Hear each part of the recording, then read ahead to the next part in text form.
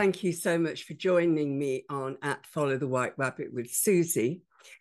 I wonder how deep the rabbit hole goes sometimes, and this channel is here to explore with you a variety of ways of living this life as a human being on planet Earth. So today I'm introducing another arm of this channel, and it's the Pocketbook Library. So stay tuned, and I'll be over in a minute.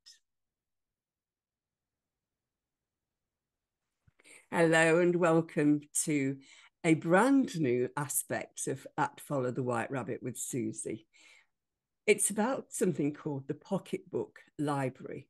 One night I couldn't sleep and I had this idea running through my head, and it transferred into a little book called I Am.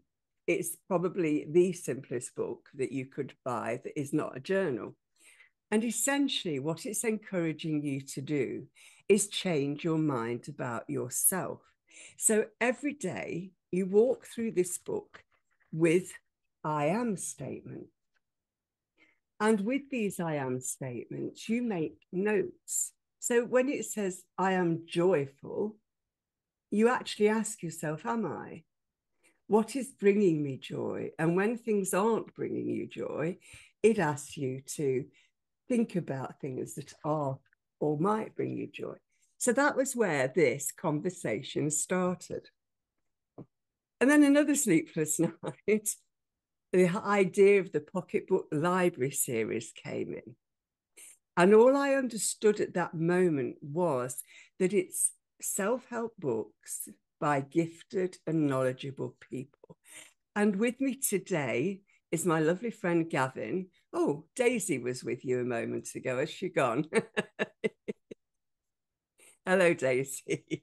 And so Gavin and I have been friends for a while now, and I know so many incredible people with incredible gifts and skills. And I love the fact that when we write our heart out into a book, it's just brilliant because people then that we don't know can pick it up and it can help them heal. So the idea came that this pocketbook series was just a series of really small books that were really affordable. So at the moment, and this is going to change because Amazon are changing, they're £4.50. So they might go up to a fiver, but they're still cheap, incredible little books. And the next book that came on the agenda was Renew.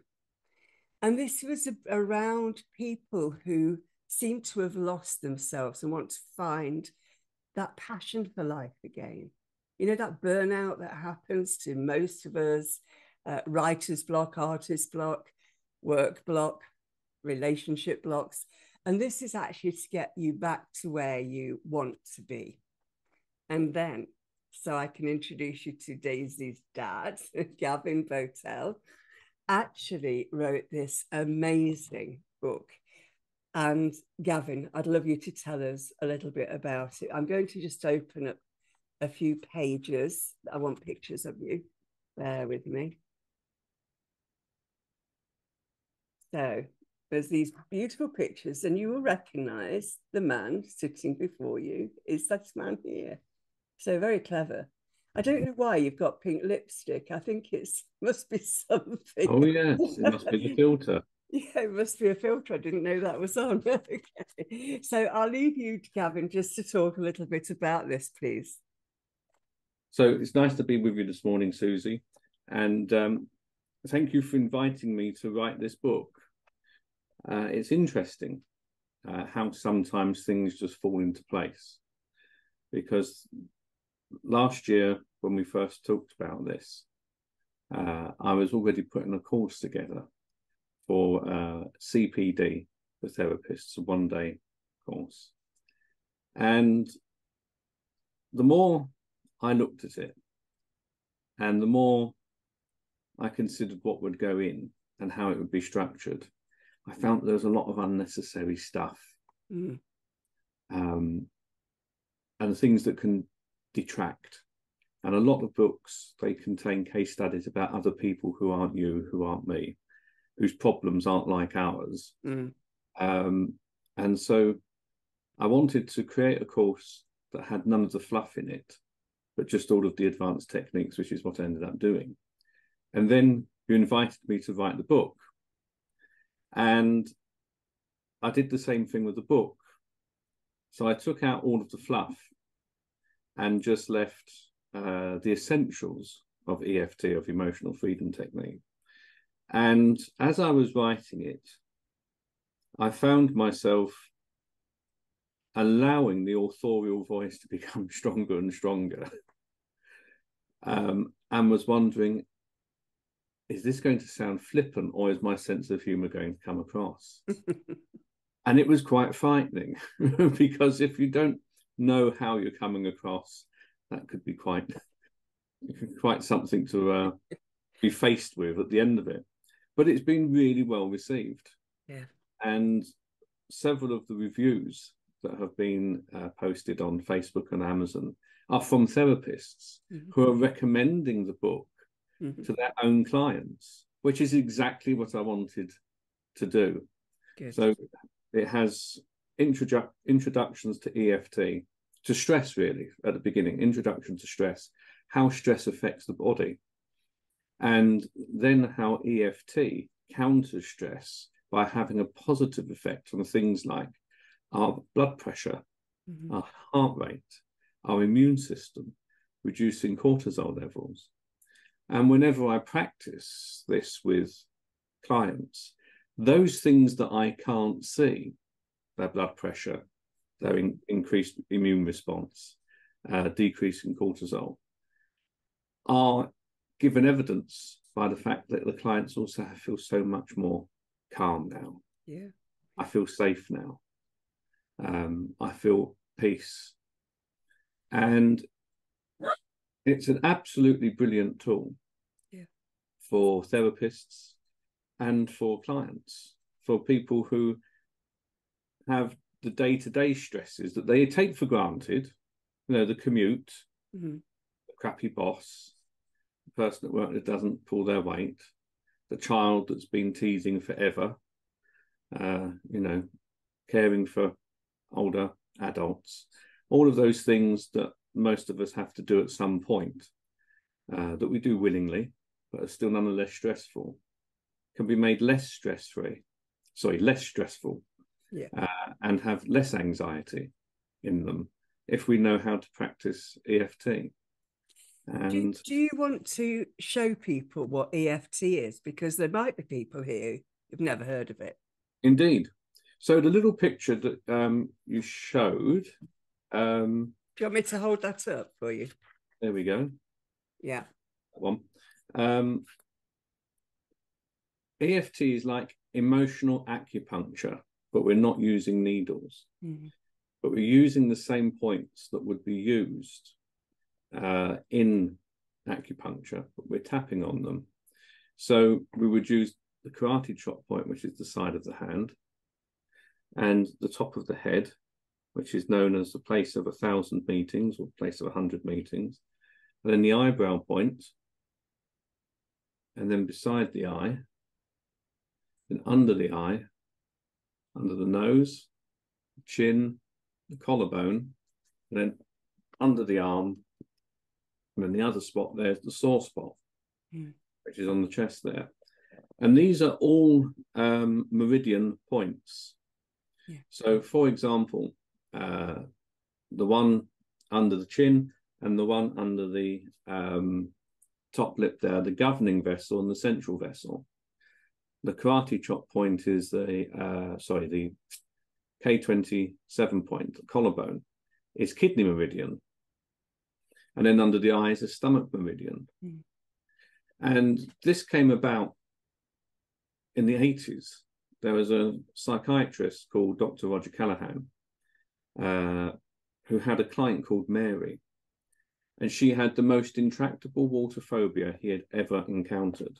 He tried everything: rational emotive therapy, CBT, hypnosis, systematic desensitization, flooding. Nothing worked. And one day she sat there in front of him telling the story over again about how bad she felt when thinking about water. She even would wake in the night from nightmares that the water was trying to get her. Mm. And as she was talking, she said she feels queasy.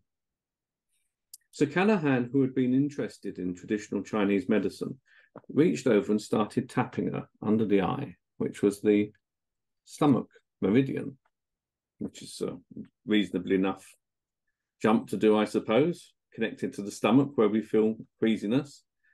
And after about 2 minutes, she stood up, kicked off her sandals, and ran out of his consultation room, which, being in California, had a swimming pool outside.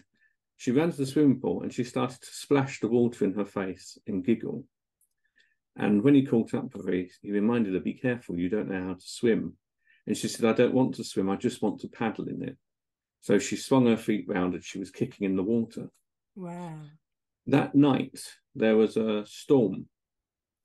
And for the first time in her life, she was free of the fear of the storm and drove out in the rain, which was something she had never been able to do, and walked into the ocean up to her waist, and her fear never came back. Wow. So, of course, Callahan decided he was going to try this sort of thing with other clients, and it didn't work. But rather than give it up, he continued to find out what sequences needed to be used. He had an idea that might be a specific sequence, so he created algorithms and a diagnostic method for finding the exact sequence. But then came along the Stanford-educated engineer Gary Craig, who was taught by Callahan, and he took the effective thought field therapy that Callahan had created and streamlined it into the effective emotional freedom technique.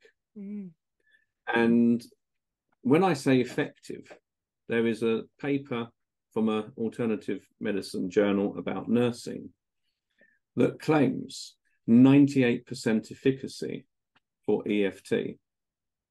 And that would be with fears, phobias, depression, things like agoraphobia, claustrophobia,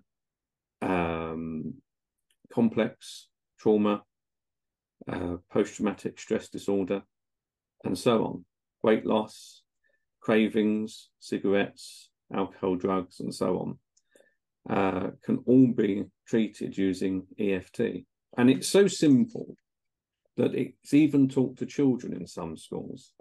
Yeah. And children are encouraged to help each other when they, if a friend feels upset, to use EFT. And it's a really lovely, gentle therapy. It is. I used to teach my children EFT as well. And I think it's a great emotion regulator, isn't it? And it's the way to actually change the story that we carry in our minds that may or may not have any foundation in truth. Well, the discovery statement is that the cause of all negative emotions is a disruption of the body's energy system. Yeah. And so unlike other forms of therapy where we'll look for conflicts in parts of the psyche or changing behavior to change thoughts, in EFT, we change the body's energy system in order to realign the person. Yeah. And one of the two of the things that you said earlier about renew, changing the mind about self. Gary Craig often talked about the writing on our walls, that we consult the writing on our walls all the time, which tell us what our limitations are. Absolutely. Yeah. As well as, the positive things about us. But we consult these writings on our wall all of the time. And he often said to people that they need to consult the writings on their wall using EFT and tap them out, using something called the personal peace procedure. And so I use 3 pages in the book for people to make their own notes, using the personal peace procedure to move from that prison of limitations into what Craig called Palace of Possibilities. Yeah, and that's absolutely true with EFT. It really is the most phenomenal tool that anybody can use, and you don't have to have a therapist with you at all. And I think it's sometimes useful to have a therapist teach you what you need and to help you with your program. But once you've got that, you can use that. And certainly a friend of mine was wheelchair bound for quite some time and made her mind up that this was not the way she was going to live her life. She was young. Mm. And so she used EFT to get herself out of that wheelchair and walking again. And she did it. And she put all of the praise onto EFT. I put the praise onto her unconscious mind as well, the fact that she reprogrammed it. It's a bit like the I am statement, isn't it? It's a renewal of, I am. So yeah, I'm really delighted, and you've really had some success with this, which is marvelous. And I think for £4.50, I think it's a book worth 4 times as much as that. It's more than a bargain. So grab it quick before the prices go up, guys. It will be probably the best £4.50 you spend. So thank you so much, Gavin. And I think we have plans for more. Is that right? Yes, there's going to be several other books. There's one I'm hoping to share with you soon, using Hawaiian spiritual techniques for letting go of things that no longer serve us. And that's one of my other favorite tools as well. It's interesting. And as you meet more and more of the authors, you'll realize that we are constantly in the process of learning and seeking new ways, easier ways for ourselves to transform, but also for our clients to transform. So I always say that I'm like Mary Poppins. I've got one of those bags that all sorts of things come out of it. But like we were talking just before we came on, we don't know what tools we're going to really use until the client's in front of us. Right. That's right. Because the client, determine what we need to support you with. The 4th book in the series, the Pocketbook Library series, and I actually wrote that properly on the back here because I actually changed the title of the series, Naughty Girl. And this is a very simple book, once again, about how we as educators, and we are educators if we're parents, therapists, teachers, teaching assistants, youth workers, whatever, how when we get this all sorted out in ourselves, we can teach these simple tools to children to help them with their anxieties, to help them with their learning. And I often say to my daughter, if you only stop thinking, you'd be able to learn much easier. So, and what I mean by that really is that if you think you can't, as Henry Ford said, you can't. So you can't learn if you're saying things like, I'm rubbish at maths, I'm rubbish at art.